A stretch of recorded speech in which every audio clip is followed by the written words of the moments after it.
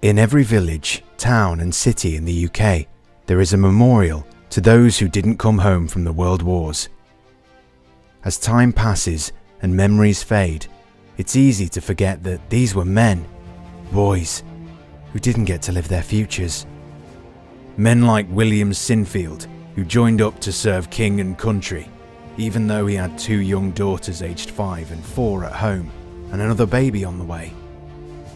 And Guy Cecil Ford, who had resigned from his regiment before the outbreak of war and taken holy orders, only to re-enlist as a private to act as a stretcher bearer. This Remembrance Day, please help us to tell more of the stories behind the names, the lives they led, the people they left behind, and the family they never got to meet. Please visit your local memorial, research the names and share the stories you find with us on social media using the hashtag #RememberTheirStories. Together, we can ensure the heroes that helped secure our future are remembered as more than just names etched in stone.